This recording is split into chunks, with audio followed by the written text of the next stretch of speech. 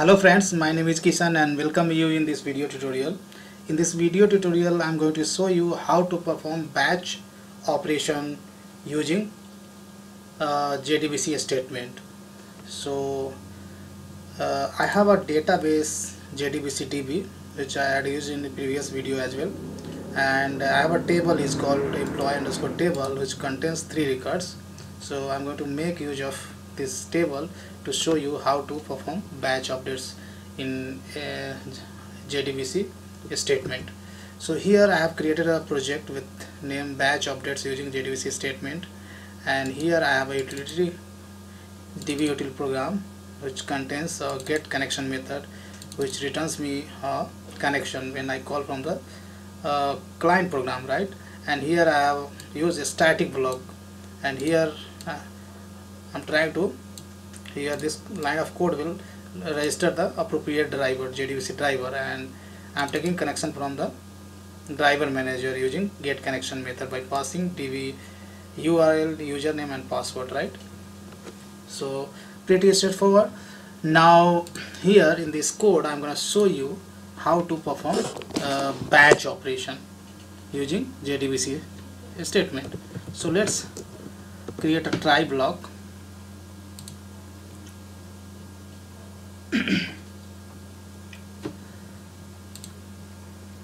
Try, and in catch block I would like to print a stack trace, and I'm going to use something which is called try with resources as I had used in the previous video. So connection equals to, we have a dbutil, and we have a get connection which returns us the connection object, and here I'm going to create a statement, JDBC statement, and which imports will happen java.sql. now a statement equal to, we have a already connection object. Using this connection we can create a statement, right? Pretty straightforward. Here we will have to give the semicolon. So if you have more than one resource which implements auto closable interface, so you can declare those resources in try using try with resources, so that you don't need to call these resources, you don't need to close these resources in finally block explicitly. End of the program it will be closed automatically. Now I have a 3 SQL, one for the insertion, second for the updation, and third for the deletion. So all these 3 SQL I want to execute in one shot or one go in the database. So that's why we required a JDBC update, batch update, sorry. So here in this statement what I'll do, a statement has a method is called add batch which accepts SQL as an argument. So this SQL I'm going to pass it over here, this 3 SQL. So here as an example I'm going to pass 3 SQL, but in real scenario you can pass as much as SQL you can add as a batch in this statement by calling the add batch. And once you are done with adding these all queries as a batch, then finally you need to call a method is called execute batch, right? And this method is going to return you array of integer, and if you print array of integer, then this is going to print either 0 or 1. 1 for the successful operations. If this statement is, this insert happens successful on the database side, then this is going to return you 1 on the index 1, first index. And update, if this updation happens successfully on the database side, then this is going to return you 1.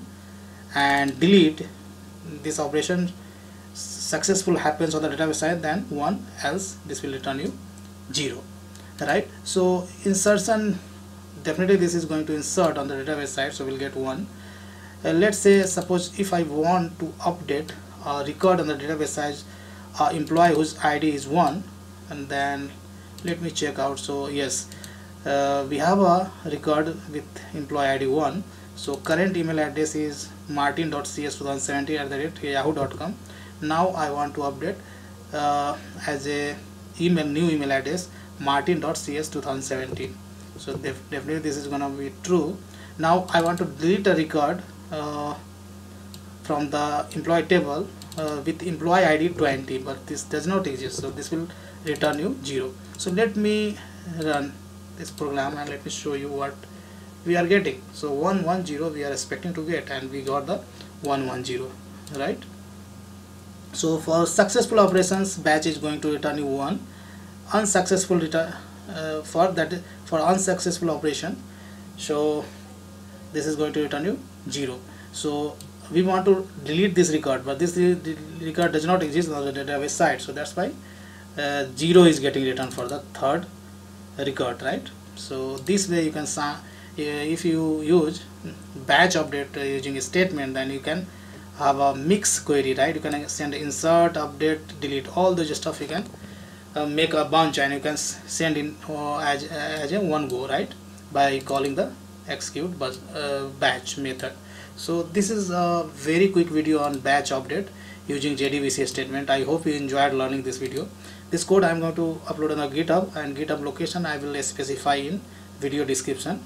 So if you like this video, then please subscribe my YouTube channel, and thanks for watching this video, and see you in next video tutorial.